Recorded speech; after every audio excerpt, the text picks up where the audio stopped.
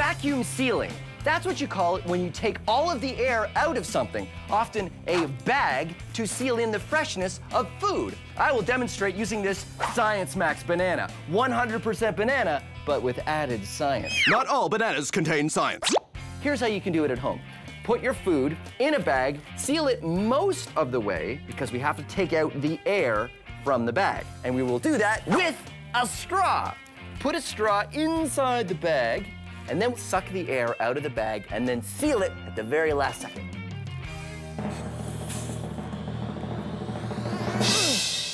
There, a vacuum-sealed banana. Now, I know it's kind of hard to see that it's been vacuum-sealed because bananas don't really crush much when you take the air out.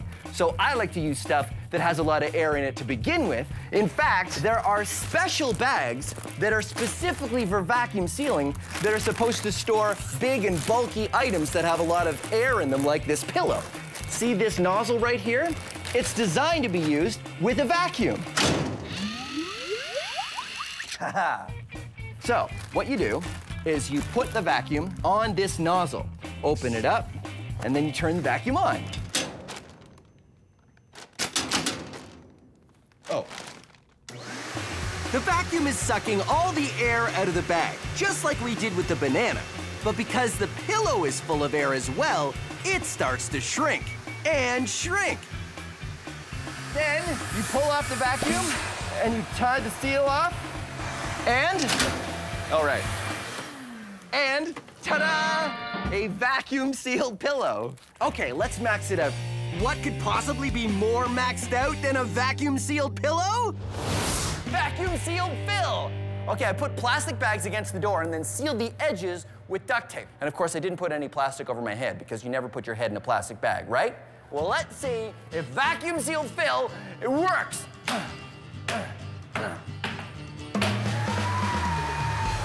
Whoa. Hey, it's working! Ha-ha! The vacuum sucks all the air from the bag, which seals the bag and me in it to the wall. That means I should be able to knock this milk crate out from under me. Air pressure, or the lack of air pressure, is keeping me sealed to the door. I'm completely suspended! Uh-oh. I shouldn't have done that. No.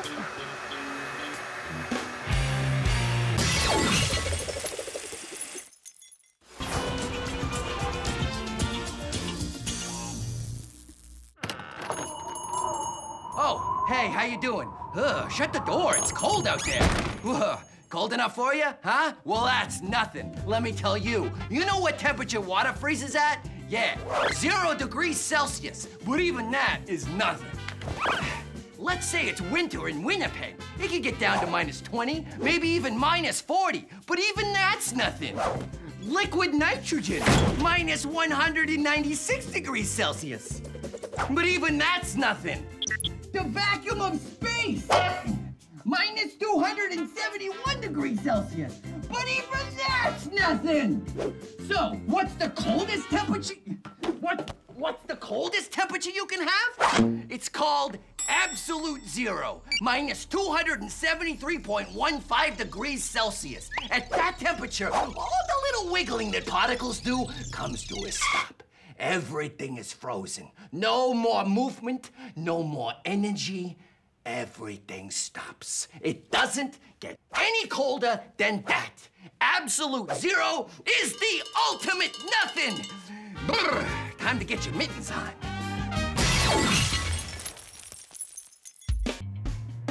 Greetings, Science Maximites. My name is Phil, and it's moving day today on Science Max Experiments at Large. Let's see, where do I put this? This is probably a good spot. Today, we are moving air. You probably don't think that moving air will have a huge effect, but you'd be surprised what you can do by just moving air. But don't worry, we're not just gonna move the air around in boxes. We are going to build a rocket! And this rocket uses the science of stomping on something with your foot. This is a stomp rocket, and it works by stomping on this plastic bottle, and air shoots through this tube and pushes the rocket up into the sky.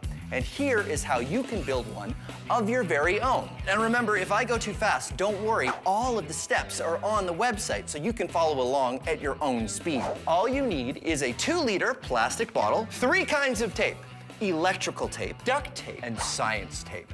Science tape is just the same as invisible tape, but I use this kind of tape for science. Then you want some plumber's tubing and some construction paper to make your actual rocket.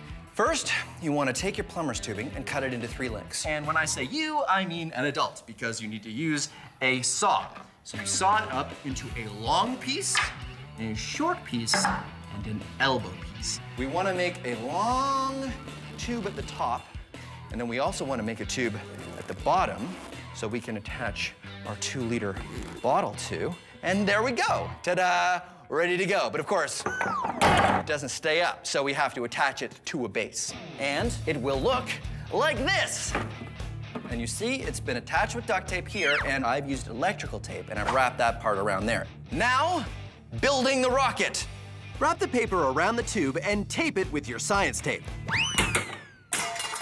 Tape the top closed so no air escapes. Then cut a semicircle to make the nose cone, and 3 hoops for thrusters, and tape them to the bottom. There you go. The rocket fits on the tube just like that. And when you stomp on this bottle, it launches. But here's the most important part. The one most important rule of launching rockets. You shoot rockets outside. Come on. Once you get outside to a nice open area, and you bring your safety glasses with you, all you need to do to make the stomp rocket work is, of course, stomp on it. You ready? Here we go. 3, 2, 1. Whoa! You see that? That was amazing. Heather and I have been on a quest to recreate lightning using static electricity. We've gone from balloons to a bandograph to a Jacob's ladder, each more lightning-y than the last. Finally, Heather suggests we use a Tesla coil. Oh, is this named after Nikola Tesla? Yeah, he invented it. Oh, one of the founding fathers of electricity, right? I love Nikola Tesla. He's cool. So how does it work? So the way this works is it is a step-up transformer, meaning we take a lower voltage and bring it up and ramp it up to a much higher voltage. Okay, so normal voltage is 120 volts. That's what we have a normal plug-in socket. Typically, we're getting it out of, yeah, exactly. And we're gonna ramp that up to really high amounts, upwards of 25,000, maybe even 250,000. Wow. Volts. That's a lot. And all that charge buildup, we're gonna see something pretty amazing happen. Okay. Do you wanna see it? Yes, we stand back there, right? Let's check it out. And The Tesla coil builds up a charge which jumps through the air to this neutral rod, just like a lightning bolt. We made a lightning bolt! That totally jumped a long way. That was impressive. that was a really good one. So can you control it? Yeah. Okay, show me. You wanna see? All right. I'm going to lower my frequency. Okay. Let's see what happens. Oh, that's amazing. Oh, it's like a scattered lightning bolt. Oh, wait a minute, so you can play different notes? Play different notes. I need 5 minutes, hold on. Okay. Okay. All I need is 5 minutes. You know, I was thinking is if you can make different, hold that for a second. If you can make different frequencies, that means you can make different notes, right? Right. So I don't need that either, hold on. Ah, that's not what I need. Okay, one more thing, can I get that hammer? Yeah, okay, ready to go. So what is this? When you told me the Tesla coil could play different frequencies, I thought we could make different notes come out of the Tesla coil, so I programmed it to play the notes of the Science Max theme song. What? Yeah! You wanna hear? Yeah. Let's try it. Yeah!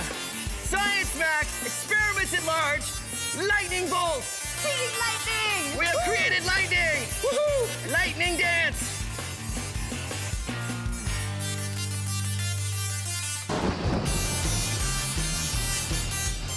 No.